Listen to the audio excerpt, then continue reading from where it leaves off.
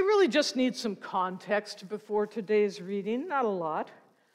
Earlier in chapter 6 of Mark, which is one of the 4 Gospels, Jesus taught in his hometown, but he wasn't received very well.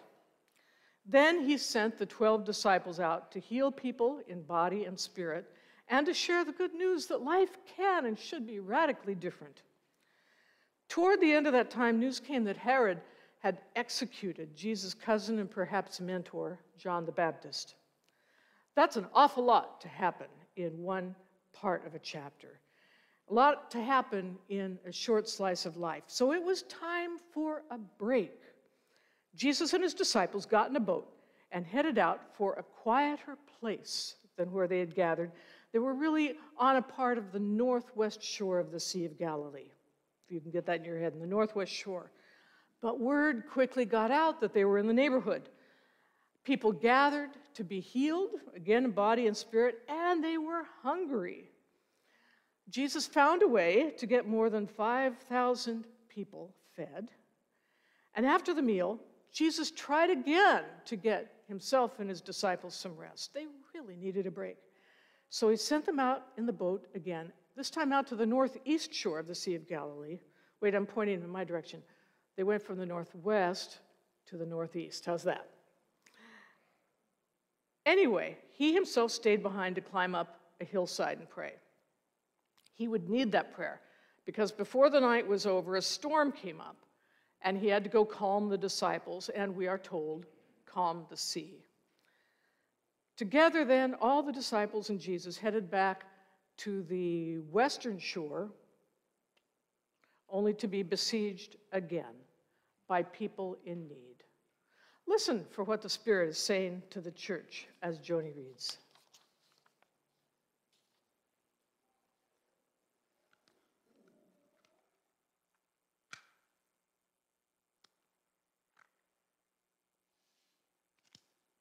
The apostles then rendezvoused with Jesus and reported on all they had done and taught. Jesus said, "Come off by yourselves. Let's take a break and get a little rest." For there was constant coming and going. They didn't even have time to eat. So they got in a boat and went off to a remote place by themselves. Someone saw them going, and the word got around. From the surrounding towns, people went on foot, running, and got there ahead of them. When Jesus arrived, he saw this huge crowd, and at the sight of them, his heart broke. Like sheep with no shepherd they were. He went right to work teaching them. And then there's that little meal of feeding the 5,000. As soon as the meal was finished, Jesus insisted that the disciples get in the boat and go on ahead across to Bethsaida while he dismissed the congregation. After sending them off, he climbed a mountain to pray. Let God's words come into our lives to teach us something new. Amen.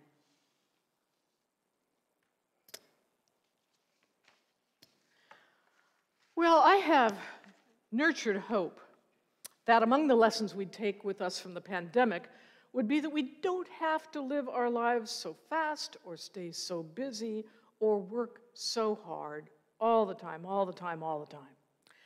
It's an issue that impacts us all, whether we're still in the workforce or not. If you're retired, over the years you have seen your family less. Am I right? I'm so sorry, we're just so busy.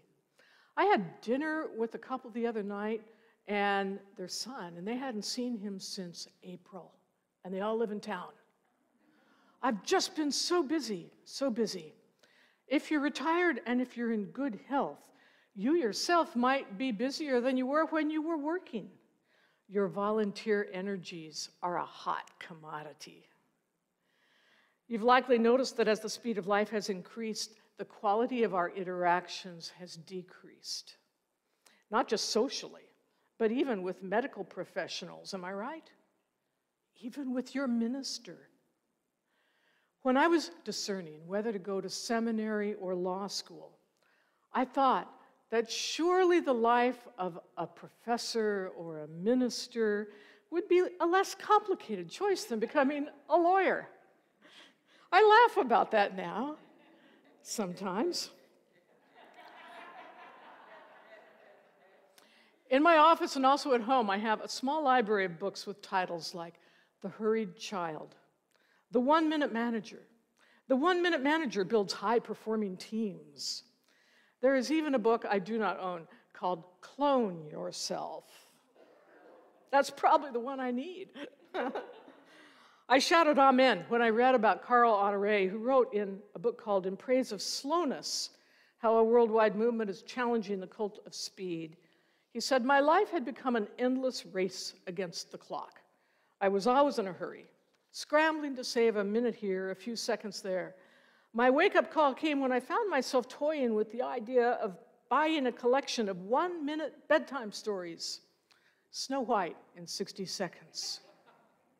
Suddenly it hit me, my Russiaholism has gotten so out of hand that I'm willing to speed up those precious moments with my children at the end of the day.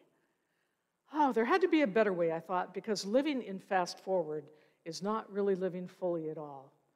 That's why I began to investigate the possibility of slowing down.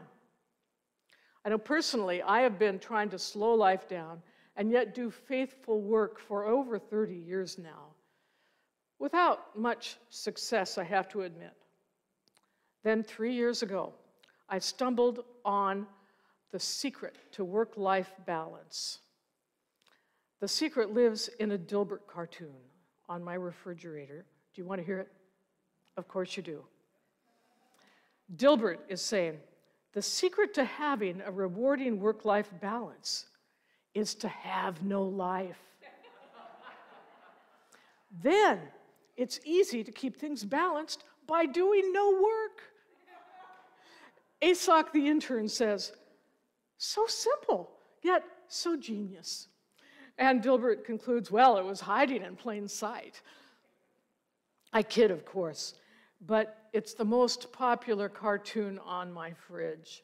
It's the one I forward on to people more than anything else. We'd be looking at it today, but I'd probably be sued by the creators of Dilbert.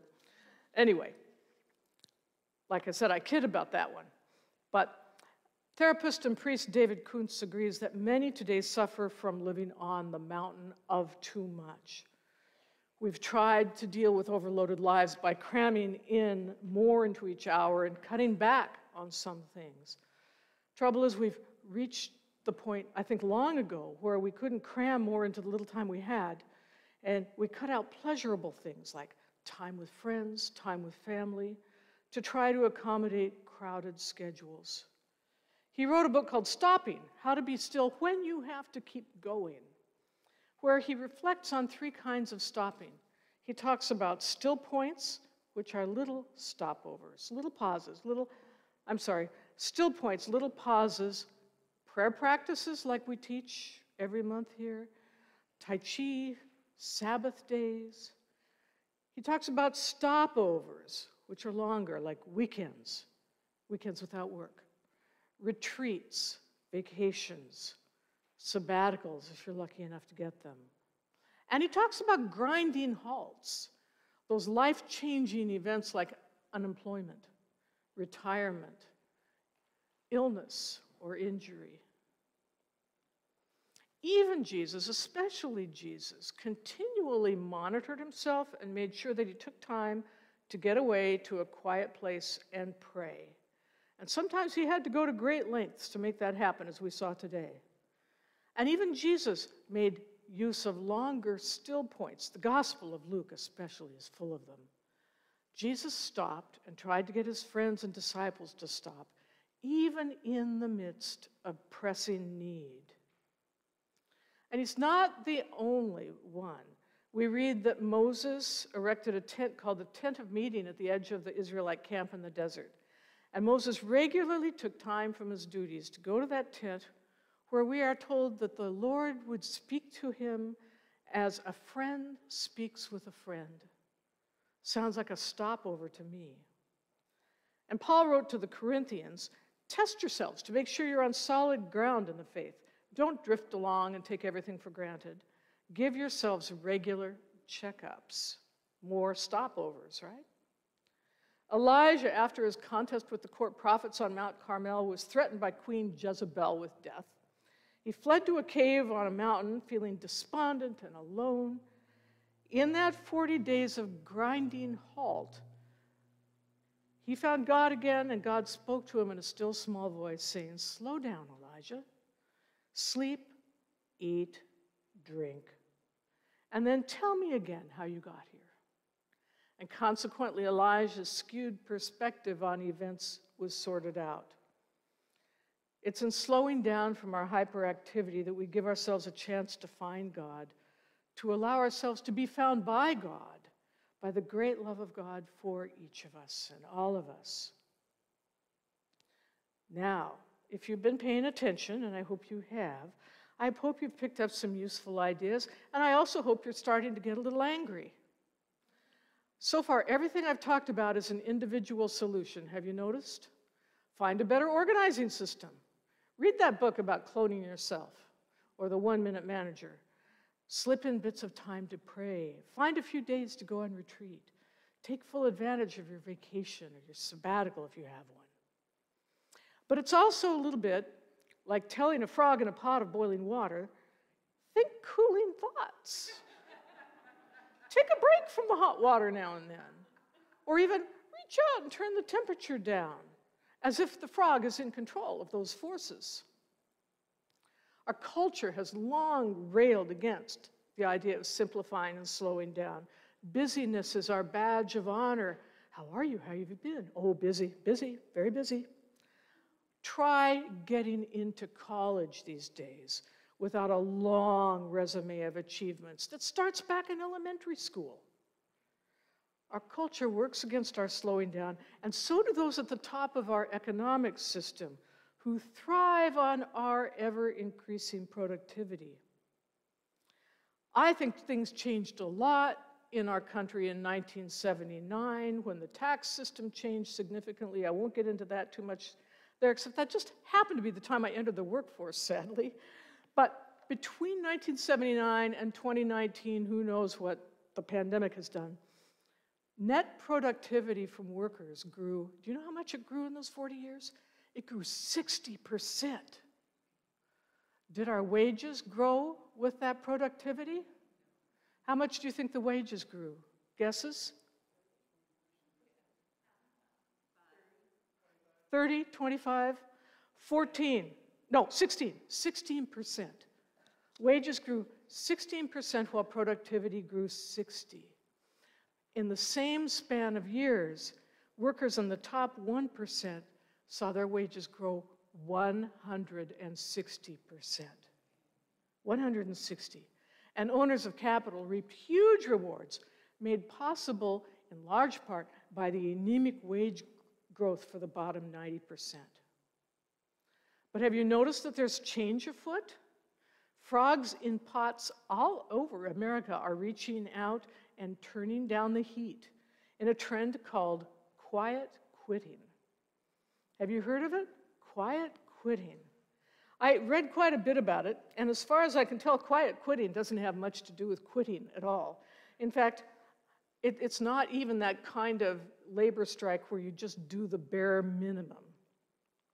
Quiet quitting is doing your assigned tasks and yours alone. I would call quiet quitting doing your job. Closing your laptop at 5 p.m. or 5:30, whenever your day is done, whenever it's supposed to be done. Going home to your family, to your home, your friends, not being available all evening and early morning for texts and emails or whenever your manager decides to reach out to you.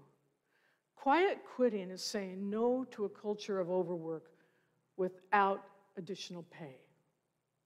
One project manager told NPR's Morning Edition that actually the term quiet quitting is offensive because it suggests that people that do their work have somehow quit their job, framing workers as some sort of villain in an equation where they're doing exactly what they were told. She added, employers benefit financially from workers doing extra work without compensation. That only makes sense. And it's only reasonable for employees to push back. Whether you're a frog in a pot or whether you're supervising the frogs in the pots, you may be a frog in a pot yourself, supervising other frogs in pots, or you're the parent or grandparent or aunt or uncle or friend of frogs in pots, this Labor Day is a good time to remember that our faith rests on the ancient story of God liberating the Hebrew people from slavery in Egypt. And the society that those freed slaves built was based on principles of fairness so that they would not slide back into slavery. Thou shalt not muzzle the ox is one of the rules that came out of that. And it turns out, if you pay attention, that slowing down can even be good for business. More than a few articles in the Harvard Business Review show that firms that go to try to get an edge often wind up with lower profits than those that slow down and strategize to make sure they're on the right track. Well, to quote some theologians, Mae West once said, anything worth doing is worth doing slowly. They stumble that run fast, wrote William Shakespeare in Romeo and Juliet. Come away to a deserted place and rest a while, said Jesus. In small daily ways and still points, little ones stopping and breathing, stretching, saying breath prayers, splashing water on your face in the restroom and saying hello to yourself in the mirror, setting a random alarm on your cell phone to remind yourself that you're alive, or using the ringing of a telephone, a red light at the intersection as a reminder to stop and breathe and say hello to God and yourself. Larger daily still points to slow down, like walking the dog, or gardening, or cooking a meal, or eating at a table and talking with other people at the table, should you have company, and tasting your food while you eat it. And if you don't have time of the day to take these micro prayer breaks, if the schedule of your work keeps you from cooking, from sitting down to meals, from walking your dog, it's time to take a look at the boiling water of your work life and either find a way to turn it down or realize it may be time to jump out of the pot before it consumes you. We only have one life each, as far as I know, and we have all the religious legitimation we need to take care of ourselves. Come away to a deserted place and rest for a while, invites Jesus. Try a stopover if you can, some time away, preferably to a deserted place, which explains the popularity of the beach, mountains, or a change of scenery. And by the way, very wise of you today to be here instead of the beach, which is incredibly crowded right now, I'm pretty sure. Some have found ways to take advantage of a grinding halt, a layoff, an illness, in order to reestablish their spiritual stores. And there is an entire slow movement evolving that we can attach ourselves to. Google it. Slow food, slow work, slow parenting, slow art, slow travel, slow sex, slow reading, even, yes, slow church. There is a website called the Ministry of Naps. And it is not a joke. It is not a joke at all. There's a group called the International Institute of Not Doing Much, a group committed to inaction. A few of their recommendations are drink a cup of tea, put your feet up, and stare idly out the window. When was the last time you did that? Don't be pushed into answering questions. A response is not the same as an answer. Ponder and take your time. Spend more time in the bathtub. Do people still have bathtubs?